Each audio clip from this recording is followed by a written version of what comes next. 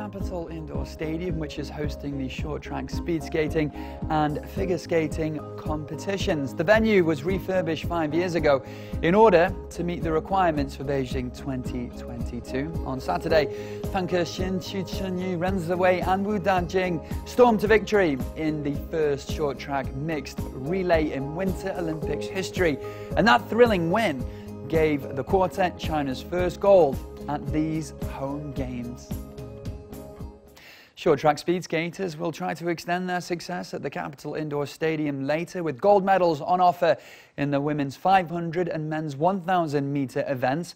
But they can expect strong competition from rivals South Korea, Canada and the Netherlands. Ren Ziwei Wu Dajing and Li Wenlong will compete in the men's 1,000 meters starting less than an hour from now. Ren has emerged as China's most consistent team member this season after bagging 3 World Cup golds in the 1,000 and 2 in the 1,500.